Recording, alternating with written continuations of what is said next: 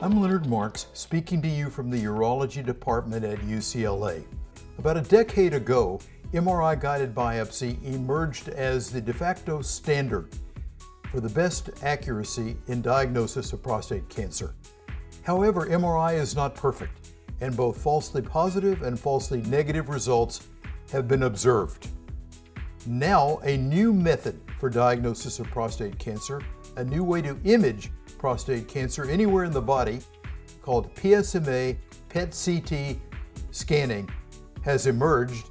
In the present video, we hope to show you how PSMA-Targeted Prostate Biopsy can supplant conventional MRI-guided biopsy. Several years ago, we showed in a publication that targeting a PSMA hotspot with a PET-CT fused with real-time ultrasound could accurately diagnose prostate cancer that MRI could not.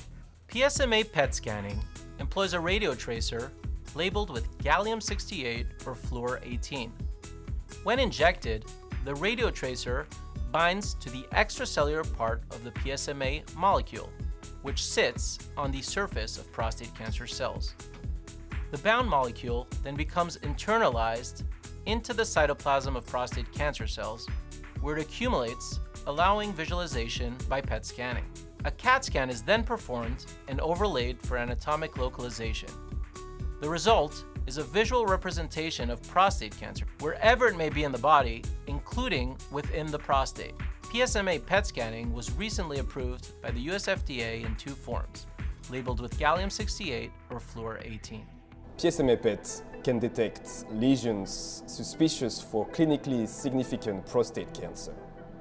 The degree of suspicion of cancer is based on the pattern of the PSMA PET signal. When it is focal, such as in this example, then the level of suspicion increases. On the other hand, when it's diffuse and faint, the level of suspicion decreases. We also quantify the PSMA PET signal intensity using a metric called SUV, Standardized Uptake Value. In this example, the SUV was 10, which makes this lesion very suspicious for clinically significant prostate cancer. These lesions can be used as target for biopsy. We can use the PSMA PET CT images to draw contours, and these contours being done on the PSMA PET CT images can be transferred onto an ultrasound image fusion device for targeted biopsy. In the biopsy suite, the contoured PSMA images are transferred on disk into the image fusion device. In this case, the Artemis device is used, but the procedure is also applicable to other fusion devices. The prostate is imaged using ultrasound, anesthetized, scanned, and a 3D representation of the prostate is created for targeting and tracking of biopsy data. Next, the PET CT image with a contoured region of interest is fused with real-time ultrasound images of the prostate. Biopsy samples targeted at the PSMA avid spot are obtained in and around the lesion. If not obtained previously, systematic samples may also be obtained at this time. The tissue cores are submitted individually for pathologic review. The workflow is identical to that used in MRI ultrasound fusion procedures. At this time, we are limiting PSMA-guided biopsies to cases where MRI is suspected of being falsely negative or where MRI is not possible for some reason. Such an example is this 72-year-old man with an unrevealing MRI and a systematic biopsy which was negative.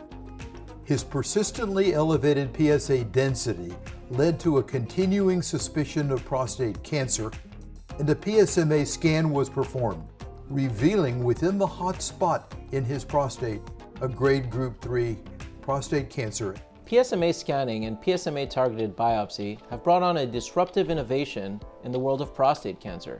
In fact, 8 out of the 10 first patients that were biopsied by means of this technology have had clinically significant prostate cancer detected, which may have otherwise not been seen by other means. PSMA is a long journey. It started several decades ago both with our colleagues in Germany and in the United States. Now it's gotten an FDA approval, and soon PSMA scanning will be widely available. We want to give special tribute to our colleague, Dr. Johannes Chernin, chairman of the Nuclear Medicine Department at UCLA, who was instrumental in bringing PSMA to the United States to begin with, who led the path through the FDA to approval. Very soon, PSMA scanning and hopefully PSMA-targeted biopsy will be widely available to all men.